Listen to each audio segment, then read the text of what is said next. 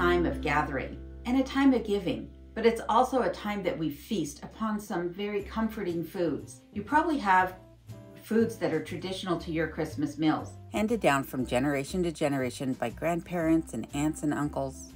But if you're like me, you're always looking to just do that one little thing that's a little bit different and maybe introduce a new tradition into your household. So today I hope that you'll join me as I share with you an apple fritter recipe with a little bit of a twist that's sure to warm you this holiday season. And I'm going to go ahead and tag some of my friends in this video, as I'm hoping that you will show me your holiday traditions or your favorite holiday recipe, and that we can keep this tradition going and share and give back to those that watch us. So thank you for joining me today, but let's go ahead and get started with this recipe because I'm sure that you'll love it as much as I do.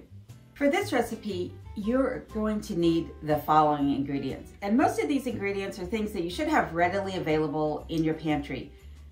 One thing that you might have to purchase is apples. If you're not in the habit of storing apples or you don't have apples on hand, you will need 2 medium apples. In my case, I'm using 3 smaller Granny Smith apples that I've been storing in my pantry.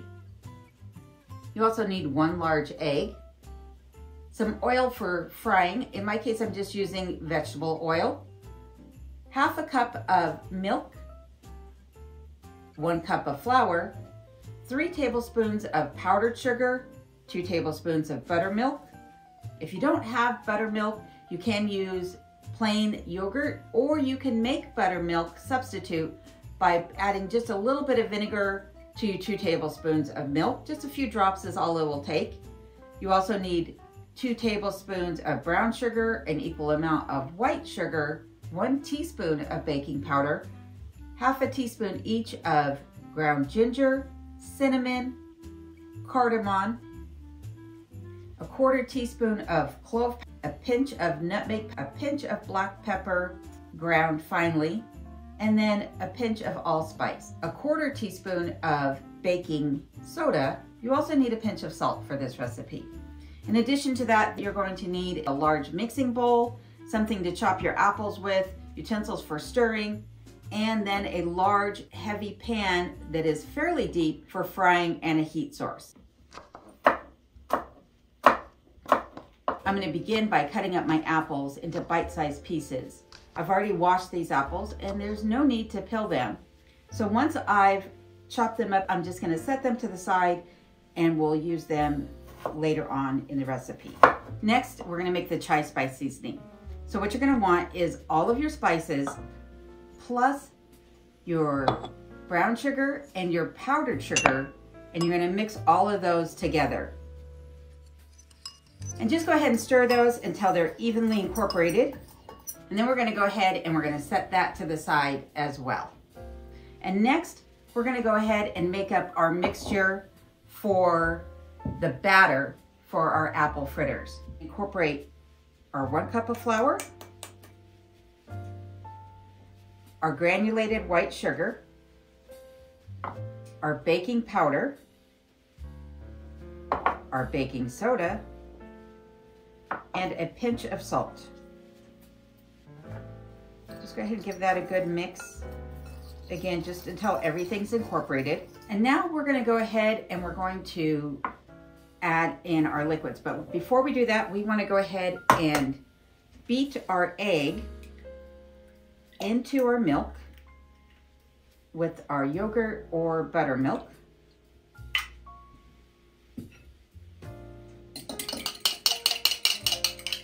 And then we'll go ahead and pour that into our flour mixture and go ahead and just stir that until it's all incorporated. Now this should be a fairly thick consistency. And to this, we're gonna go ahead and add in our chopped apple. And then you just want to gently fold those in, making sure that all the apples are covered with the mixture. So just gently stir them. And it might seem like because your batter's so thick that maybe you didn't make quite enough batter, but trust me, it'll be fine. All right, now that that's all folded together, I'm gonna go ahead and turn on my skillet and go ahead and add in my oil. This is a quick recipe. Altogether, gathering your ingredients is probably the longest part of this recipe, but as you can see, it's pretty much just a dump and go type recipe, very easy to put together. This is something that small children can help you with. So if you've got your own children or grandchildren that you want to get involved in the kitchen, this is a great time, especially around the holidays when everyone's sitting around, you know, the morning after Christmas or Christmas morning, you know, after gifts have been opened. Now, there's a couple different ways that you can test whether your oil is ready. You can throw in some flour once it starts to brown or sizzle in the oil, you know it's ready, or you can do a drop of water, you know, whatever works for you. When I was growing up, it was definitely the drop of water test in the oil. Here I'm just gonna drop in a little bit of our egg and milk mixture, and once that starts to bubble in there, then I know that my oil is hot enough. Then you can go ahead and begin to add in spoonfuls of your apple fritter mixture. And you can make these fairly large if you want to. For me, I'm going to make them a little bit more manageable, so I'm just taking one large spoonful and just go ahead and put those directly in the oil. Now I'm going to let these crisp up on each side for a couple of minutes, and then when they're done, I'm just going to place them on a plate that I've gone ahead and covered in a paper towel. Now these are something that if you're like me and you live by yourself, you really don't have anybody to share these with, you can go ahead and let these cool down to room temperature, and then you can freeze them, and then you can heat them up later.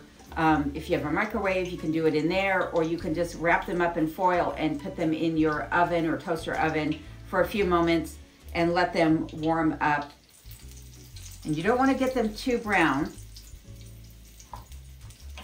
And again, you can re-flip them if you think they're not quite done on one side or the other. I'm gonna turn my heat down just a little bit. And you're just gonna repeat this process, and of course, until they're all done.